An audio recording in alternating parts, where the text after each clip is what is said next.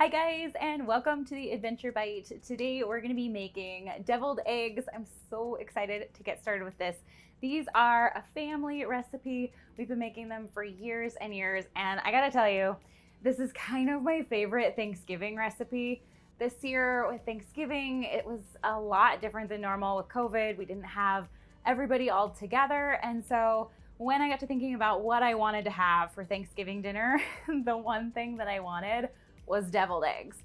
And I don't know about you, but when I am at Thanksgiving, it is super rare that I get more than 1 or 2 deviled eggs. And so this year we made 18 deviled eggs just for us, and we ate as many of them as we wanted. So I'm a little tired of deviled eggs, but I'm gonna share my recipe with you today to make the best deviled eggs you've ever had. So let's get started. First up, you wanna have perfect hard-boiled eggs. So if you haven't made your hard-boiled eggs yet, you'll wanna check out our instructions for perfect hard-boiled eggs, or if you have an Instant Pot, our Instant Pot hard-boiled egg. That's gonna get you great hard-boiled eggs. They'll be perfect, easy to peel, perfectly cooked on the inside, and you'll be ready to start this recipe. So make sure you check those videos out first, and then we'll get started. So you want 12 hard-boiled eggs. I don't have all those today, but I'm gonna show you how to get this started. So the first thing you're gonna do is cut them in half, super easy. You do wanna make sure that they're cooled down. If they're too hot in the center, this part can get a little bit harder and the whites are more likely to break. So make sure they're cooled down enough to where they're cool to the touch. If you watch our other videos, you'll see that we have you do them in an ice bath, and that just helps them cool down super fast. It also helps tighten up the whites and pulls the membrane away from the white of the egg. And that makes it significantly easier to peel. So we'll get these going here, and then we're gonna add in a couple ingredients here. We have some diced up dill pickles, we have mayonnaise, some pickle juice, mustard, salt and pepper, and some garlic powder. And one thing that I want to tell you is if you're like me and you like to eyeball these things and you ever overdo it with the pickle juice, don't worry. The secret to fixing that is that you come in and add in a little bit more mustard. Don't ask me why it works. I have no idea what the science is behind it. But somehow the two flavors are contrasting enough that it works. And I know that because I put way too much pickle juice in this year, and that's how I salvaged them. So we've got all those done. You could be a little bit cleaner with this if you were doing a lot of presentation on it, but get those cleaned out and then put them on your tray.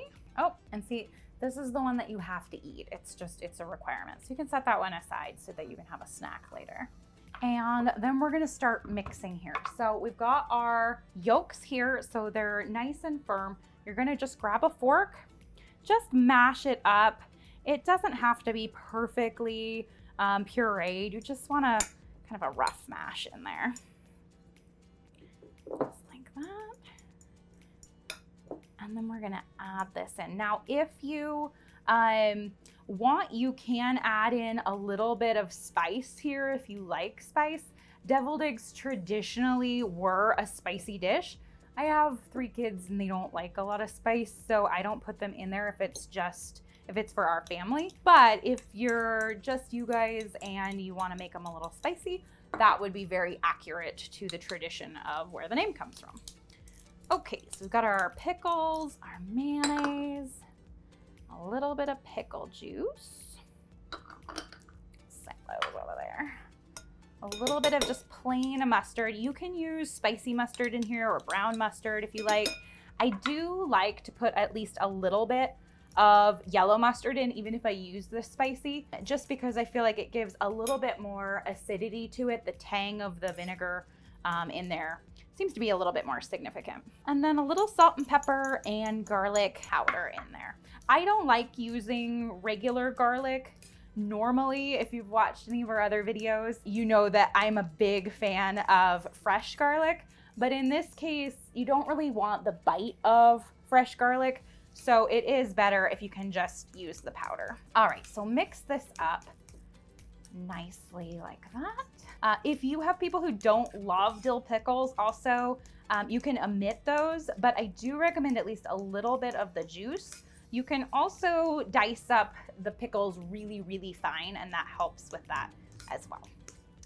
Okay, so there we go there. And now we're just gonna fill these in. I'm gonna grab a spoon and just start off with a nice sized dollop, just like that. You're just gonna top it in there.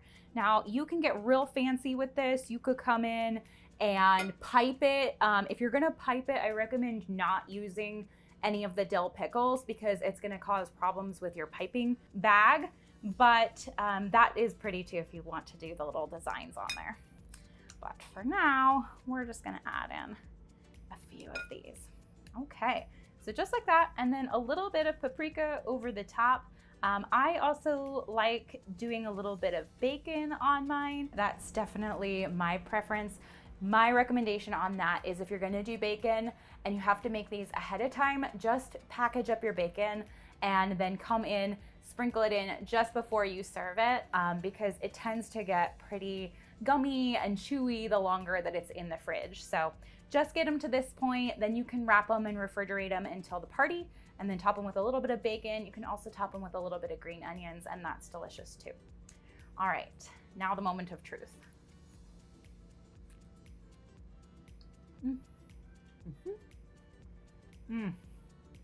It's good, it's salty, it's tangy from the mustard, but the pickles are in there. They have a little bit of crunch. So good. So make these for yourself. Make a plate of them for Thanksgiving for sure. And definitely check out our other recipes on the blog. There's other recipes in the description box below. You can also check out our site, theadventurebite.com, for more great ideas. All right, guys, we'll see you next time.